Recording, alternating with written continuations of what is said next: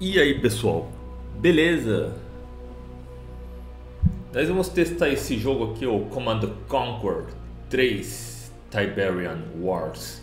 Eu já joguei esse jogo assim no passado, né? Acho que foi uns 10 anos atrás, mas isso aqui bateu aquela nostalgia, né? Aquela saudade, né? Então nós vamos testar. Aí eu vou no modo tutorial para mostrar para vocês como é que funciona. Welcome to the Battlefield Training Simulation, Commander. This scenario will help you get familiar with the basics of our command and control system. To get started, let's go over some basic camera controls for navigating the battlefield. Aí ele vai To mostrar. move the camera, hold down the right mouse button and drag the cursor in any direction. Move the camera now. Excellent. Objective complete. Então ele está mostrando como você faz para Throughout mudar this a training câmera. session, you can reference your objectives at any moment if you're having trouble figuring out what to do next. To access your objectives, click the flashing button in the top right of the screen. Aí eu clico Next, aqui. we'll Esses são os objetivos. work on commanding units. We've granted you 2 squads of zone troopers. Begin selecting these units by moving your cursor over the zone troopers. Notice that your Pronto. cursor changes to a selection cursor. While your cursor is over the unit, left-click. Excellent. 1 squad of zone troopers is now selected. You can select multiple squads of units by left-clicking and dragging the mouse across them. Try selecting both squads of zone troopers by dragging a selection box across all of them. That's right. What do you need? Both squads are now selected. To move selected units, move your cursor over empty terrain. You'll Aí notice that aperta it o botão changes to a direito. move cursor. This is a potential destination for your selected units.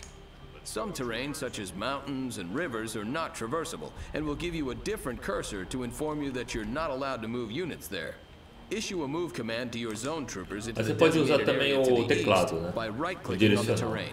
Good work. Your troops are moving out. This is the shooting range. Time for some target practice. If your zone troopers are still selected, right-click on the target's downrange and the zone troopers will fire on them. If your troops aren't selected, Que da hora. drag a box around the whole group. E aí que eu then coloquei open assim o fire. gráfico no médio, Destroy né? all of the targets.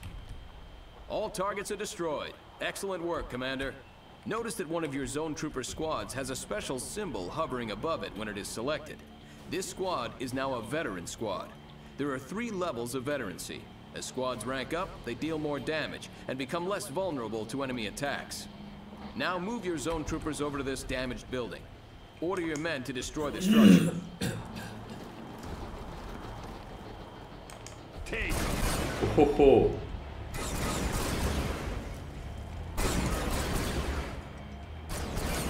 Notice it took your men significantly longer to destroy the structure than the targets at the range. Zone troopers are very effective against infantry and light vehicles, but are not very efficient at destroying structures. In turn, certain tanks and heavy artillery may tear through structures, but may not be the most effective weapons against infantry. Então eles são You'll bons need para to pick the destruir right unit for unidade, the mas não enemy são you're bons para facing. destruir Troop construção, né? composition is an important part of commanding an army. Many units have special abilities. The zone troopers, for example, can use jump jets to boost themselves Oh, over esse obstacles and aqui. across rivers. Order your zone troopers to jump jet across this trench by selecting your zone trooper squads and left-clicking on the jump jets icon in the lower part of the unit portrait. You'll find it in the bottom right of your screen. Then left-click on a section of open terrain on the other side of the trench. Que Good da hora. work. Many units have special abilities and upgrades that you can use to great effect on the battlefield. Objective complete. Yeah. Commander, you've been issued a mobile Learn base building. Então a gente construction vai vehicle, or MCV. This vehicle is the foundation for a new base and will allow you to build new structures.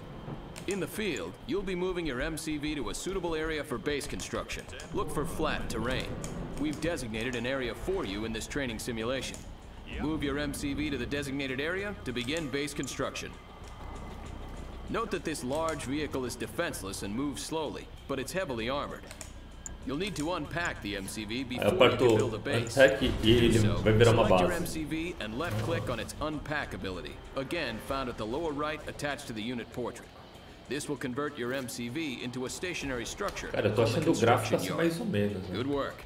By unpacking your MCV, you've established ground control and can now place additional structures in the vicinity of your construction yard.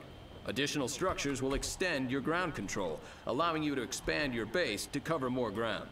Your base will need power to function. Begin the construction of a power plant by left-clicking on the power plant icon in the build menu. Good. Notice how your remaining credits decrease while the power plant is building. Each structure has a cost and build time associated with it. To find out how much a building costs and how long it'll take to build, move your mouse cursor over the building's icon in the build menu. The building is now ready.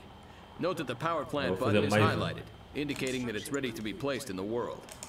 Left-click the power plant build button and move your cursor onto the terrain.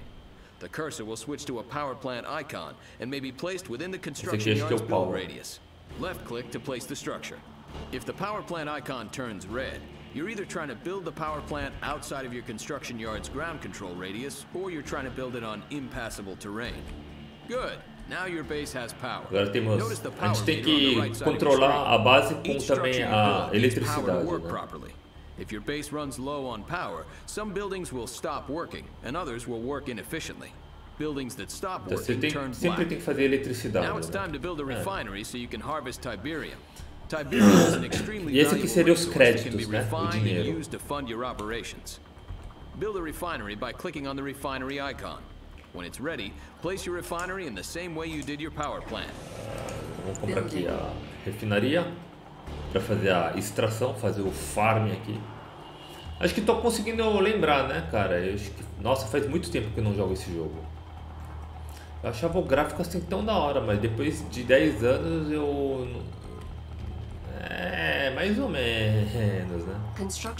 Esse ano, se eu não me engano, esse jogo é de 2007. Excellent. Note that the harvester unit automatically begins to seek out and collect Tiberium. Once the harvester has reached capacity, it'll return and unload its Tiberium for processing. You'll get credits when this happens. With your economy established now and power available, you can begin to build production structures. A barracks will allow you to train infantry. Build a barracks and place it on the terrain just like you did with your power plant and refinery. Vou fazer os barracks. Construction complete. Yeah. Barracks vou fazer aqui embaixo. Objective complete. New construction options. Building. Good work. Now you can start building an army. To access the list of infantry units that you can train, either select the barracks or click on the unit production tab now. You always have the option to click directly on the structure, or simply use the tabs on the interface in the upper right. Click on the Rifleman Squad icon to train a squad of GDI riflemen. Yeah. Click on the unit multiple times, and you'll train multiple squads. Train 3 squads of riflemen. Training. You can pause production of a unit or structure by right-clicking on its icon while Se it's being aperta o botão built. direito, ele pausa. If you left-click on a paused unit or structure, production will resume. If you right-click on a paused unit or structure, production will be cancelled, and any credit spent will be refunded. Good work, Commander. You've managed to build a base and train a small force of infantry. Yeah. Now you'll fight a mock battle against another commander. He will command the red team, and you will command the blue team. Objective complete. Yeah. Learn garrisoning. O que é The isso? red team may attack at any moment. Before they do, garrison your riflemen inside this abandoned building. To garrison the building, select your squads and right-click on the abandoned building to send them in. Olha, eles Your ficam units are dentro now das, taking advantage of cover dos inside the prédios. building. While garrisoned, your troops can still fire out, but are protected from enemy fire. Note that if the structure becomes severely damaged, your troops will be ejected. Training. Eu lembro que se colocar Fire Bat aqui, eles morrem rapidinho, né? Olha que da hora. Mata. Successfully defeated the red Nossa, team que strike da hora. force. To Matou. clear the garrison building, select the building and click on the Evacuate All button. Ah, esse aqui.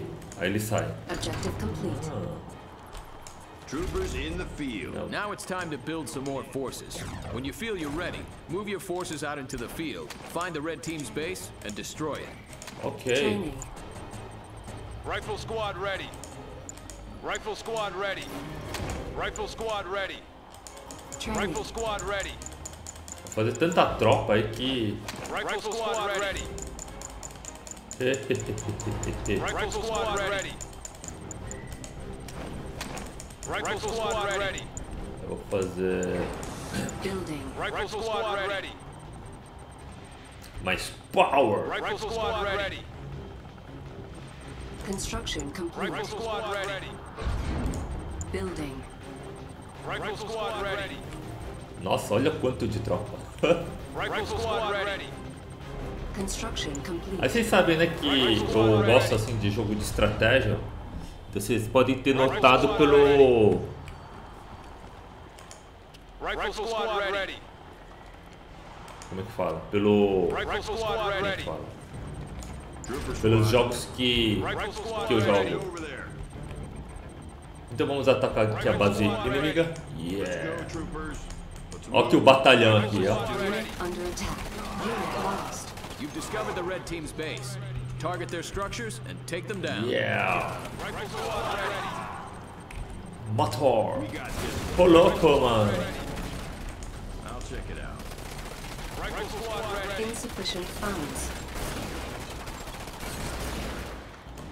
Get a load of this. Objective Aye. complete. Great job, Commander. You've learned all the basics you'll need to lead GDI forces into battle. You might try starting with the GDI campaign next, as it reinforces and builds upon the lessons you've learned in this training session. Yeah. Ready. Rifle squad ready. Rifle squad. Então, espero que vocês gostem dessa introdução. Aguarde o próximo vídeo que nós vamos iniciar a campanha. Então, valeu!